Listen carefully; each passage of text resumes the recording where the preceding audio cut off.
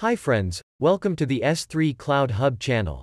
In this video we are going to see difference between a test scenario and a test case test. Without any further ado, let's start the session. The scenario gives an idea of what we have to test. Scenario is like a high-level test case. What is a test case? Test cases are a set of positives and negatives executable steps of the test scenario which has an assumption test set data expected results after conditions and the actual results. What is the difference between test scenario and test case? Test scenario answers what be tested, while the test case answers how to be tested. We will take a sample for testing. The requirement assumes we need to test login page of Gmail application.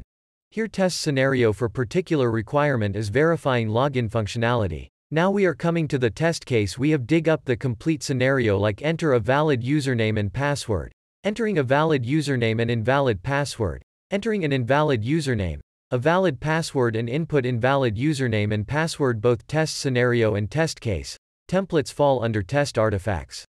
As a tester, these two templates are very useful in test design and execution phase of the software testing lifecycle. So, guys, that's it for this video.